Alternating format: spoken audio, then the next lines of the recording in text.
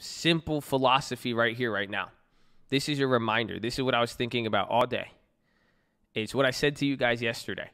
I'm just going to give you a nice reminder here. It's something honestly, I'm just reminding myself. This is something I've been working on, and I think it's taken me, I love it. It's taken me a long way. I could tell the difference when I'm not using this philosophy, and it has to do with being reactive. And that's something I want to make sure you guys are literally keep the peace, bro. That's one thing I've been saying. That's one thing we've been talking about. We explained it yesterday. I said, hey, man, I don't have the energy to fight with stuff anymore. A few weeks ago, I probably would have argued with you. Really, it's avoiding stuff when you could see it, but just keep the peace. And really, the way I looked at it, I was even driving yesterday in the car, and this guy was just like, I get weird drivers next to me, and I would freak out and all that. And, I was like, I could be a dick with this guy. I could do that. And I was just like, hey, you need to relax. It's not worth it. But then this thought came into my head because before I interacted with him, I was on the phone and I was talking to someone, and I could just tell they didn't have a good day. And even after that incident with the car on the road, I even talked to another person, and you could just kind of tell they didn't have a good day. So it was pretty interesting because I was thinking, I'm driving on the road. I'm like, this guy's kind of bothering me. Should I, I'm like, do you react? Oh, this guy's cutting me off. This guy's driving like this. Do you react, or do you keep the peace? And again, keep the peace means not fighting with other people, but really in yourself. Are you letting things get to you? Are you getting bothered? That's literally the question. Can you keep the peace, especially when it's other people? And that's when I was like, all right, man. I said, I'm not really I don't have the energy for this. Not in the mood. And yeah, I know it's hard to not react, but this is my practical piece of advice for you. Every person you interact, or next time you are tempted to react to somebody or something, I encourage you to ask this question, or maybe tell yourself this, or ask yourself, what if they're just having a really bad day today? That's it. Sounds very cliche. I know you've probably heard this before, but have you ever asked that before reacting? Because I was looking, I'm like, man, I was literally asking, what's wrong with this dude? I was like, why is he doing this? But then I was like, I think that's a viable answer. I was like, well, I wonder if he's having a bad day. And think about, I see a lot of problems get started. And honestly, this is just the same concept, honestly, of love your neighbor as you love yourself. And maybe it stuck out to me so much because I could remember very recently, at different times where I'm not having a good day. And I wasn't having a good day, and people would come at me with some stuff. I'd have to deal with stuff. And I was the one not having a bad day, and how somebody approached me or escalated something, anything of that nature, it made me react a different way. And it was just it'll make you act a little bit extra. So ask yourself that. And that's my reminder for you guys. Before you try to do anything with that, just ask yourself, hey, are they having a bad day?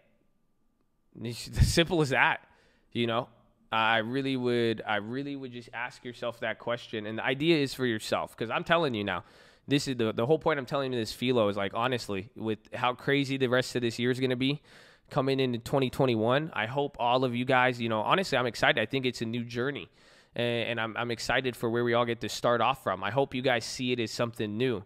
I was looking in the mirror the other day, I was like, damn, I like this, and I was looking at the portfolio, the long term, we like that, and all this stuff. And some of you have made great journeys so far in this last 12 months. I wouldn't see it as, it's not like, damn, I worked 12 months to get here, to get my body like this, to get my stocks like this, to get, this certification, whatever it may have been for you guys to get to that level. But it's kind of now, where are you going to go in the next 12 months? I wasn't excited about my results as much as I was excited about where I'm starting from for a new journey. Does that make sense? So I really want you guys to be excited, and this is why I'm giving you this reminder here. This is why I'm tying it in here, because you guys are all about to start from some place. It's not about, a lot of you guys are looking at your success and progress, and you're comparing it to what you wanted, what you thought it was going to be like, whatever. But I really encourage you to take a step back and look at it and say, hey, I know all this information now, and this is now where I'm starting from. And you are starting from a uniquely different position. You have certain things built up, so you're still weak in some areas, but you have other stuff, and it's beautiful. But this is why now I'm telling you, this is why you listen to Philo. This is why some of you value Philo so much. It's all in the head. That's it. It's your mindset, and it's going to be important. And that's what I'm saying, moving forward with this. Keep your peace, honestly. Please pick your battles. Know what you have time to put your energy towards. Don't let little things bother you. You see what I'm saying? Whether it's driving that. And again, I need to work on that too. And I feel like I have a lot better. And I could tell when I could tell when I slip on it or not. And it's a huge 180 difference. But I'm telling some of you now, I really want you to reflect on, are you being reactive? Yeah, stay still, please. Yeah, for real. Just relax. Chill. And that's what you have to, if you really believe everything is in control, you'll see. But Spy's coming down here. This is 2 points in like 15 minutes, so keep an eye on there, though. But no. I'm telling you, though. I mean, dude, this is the key. This is the key. Once you lose this, it will crack everything else. But once you acquire this and strengthen this, that is the foundation. It is going to be your guys' peace. That's why I'm telling you, with all of this, man, show love your neighbors, you love yourself. Keep this in mind, but now the key is stop reacting. So that's my reminder, is to reflect on this and just ask yourself, how soon are you reacting? When something happens in life, how quickly are you reacting? How quickly are you opening your mouth? How quickly are you coming to a negative thought? How quickly are you coming to a positive thought? Or do you start moving around? How long, how are you reacting to everything? Like, really just think that is the key. Every single stock play is tied into that. Come on. Think about the long term. Everything. How reactive are you? Yeah, stay chill. Lord will fight for you. You only need to be still. It's a wild concept. So I encourage you, honestly, before you react to the situation, whatever the situation, all of us deal with other ones, I encourage you to take everything in. And honestly, give your chance to think about the positivity. Give your chance to let the emotions go through. It's so ironic that I'm telling you guys this now towards the end of the year. What, 2-3 months left? I told you something similar 2-3 months into the year. I told you guys, don't be so impulsive. You guys remember that? You remember after TLT, after all of these plays, you all had this money. Do you remember me telling you not to be impulsive? You guys remember the 30-day rule? That was for money. So at least give yourself a 24-hour rule. With other things, maybe a 2-hour rule. I don't know, some of you. Yeah, he said stop being impulsive. I said once you get a lot of money, don't buy something in 30 days. You might want something, but that's being impulsive.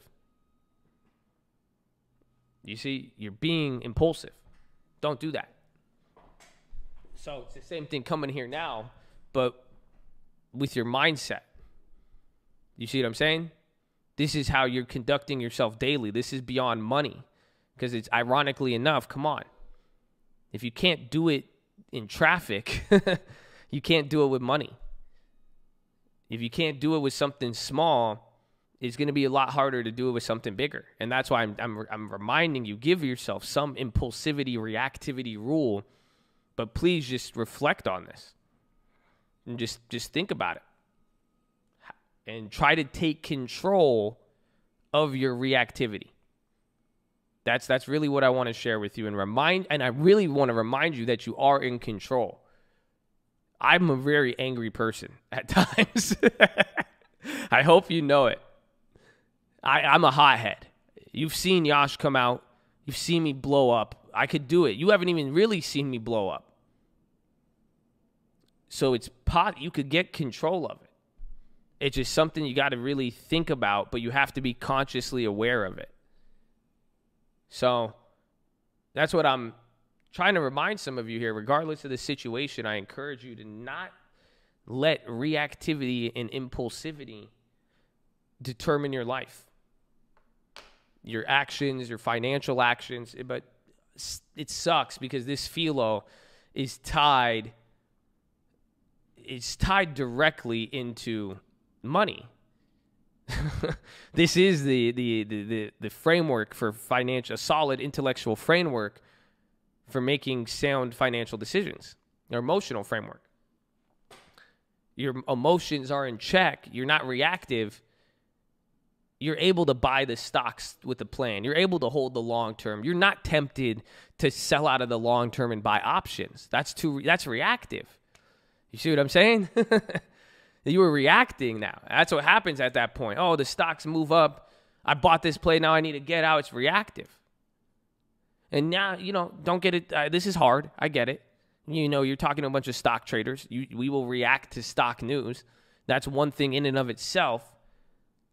But the question is every piece of news making you react? That's really what I'm asking you, both in the stock market and in real life, my friend. Think about Beyond Meat yesterday. McDonald's news, it drops. We reacted. That rewarded us. We were up. It pops up. We got it. We reacted. It rewarded us. Honestly, and then I didn't react after that. It's not like I sold the put when it went up and I didn't and I didn't sell the other one. I was very reactive, but I also wasn't reactive. But then, it worked out in our favor. We had some money today. I didn't sell it. Still not reacting. But the question is, what about every play after that now? I think I only made Beyond Meat was the last one. That's it, Beyond and AMD. But the question is, what pieces of news are you reacting to? That's the stock market, okay? Awesome. You get that example. I talked about Beyond Meat. Beautiful. Apply that to real life. What pieces of news in your life are you reacting to? Are you reacting to every single event in your life, every single thing that happens to you? Are you reacting like Beyond Meat candles? And then are you selling it out once something changes and going out and then doing this? Maybe you need a pattern day trade rule on your life because you're reacting to everything. Are you reacting to the big news? Are you reacting to the small news? Maybe some of you aren't reacting at all. So what news are you reacting to?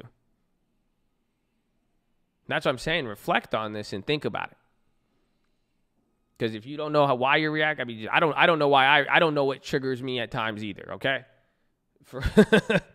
But at the same time, it's clear that I can't react to everything. I just can't. And neither can you, dude. I hope you understand that. It's not like I'm somebody special here saying it just because of me. It's like it's the same exact thing for you. You cannot react to everything. Guess what? You can't in the stock market. You can't without 25K. Even if you did, you'd probably lose all your money. You're going to run out of energy. I hope you realize that. You will run out of money. You will run out of energy, both in the market and not in the market. You cannot react to everything. So my question is, what are you reacting to? And are you taking control of how you react, or are you just not even taking control, my friend? Just be aware. That's it. So, just like stocks, don't be a Beyond candle in real life. Not everything is Beyond. Sometimes it will be. Sometimes you will need to react, and you'll get rewarded for that in there. But every single event is just like the news. You're not going to trade everyone. What do we say? What do we say when we don't want to make a play? What do we say, what do we call it? We played one play, another play comes up, and we're like, nah, yeah, burn one. Some of you think I'm telling you to smoke a joint. I'm not.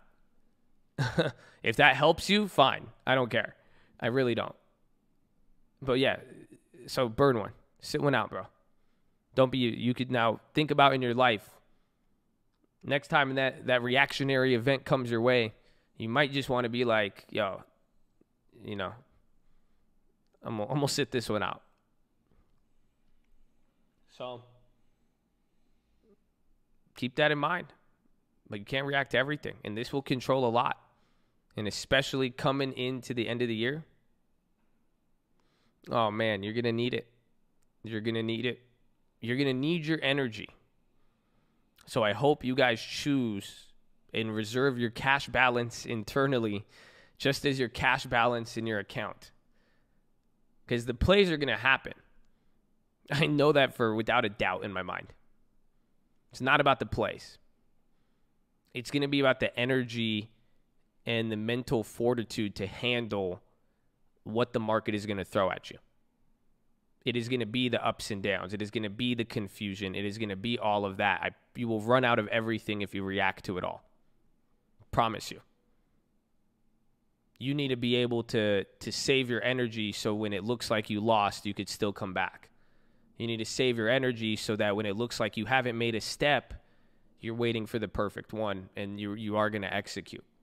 But you need the energy to not get discouraged. You need the energy so that you're aware, so that you're focused. Come on, man. I'm telling you, this is very practical. I'm not telling you anything to believe for no reason. I'm not telling you this so you could be a dumbass with, no. It's to save your energy. That's it. You got important moments coming up here. You're wrapping up a pivotal year, and you're starting probably what could be even more pivotal of a year. But now you're starting from a different point. Things have changed in your life so far. My question is, how has your mindset changed since then? Some of you are the same people. Some of you are different.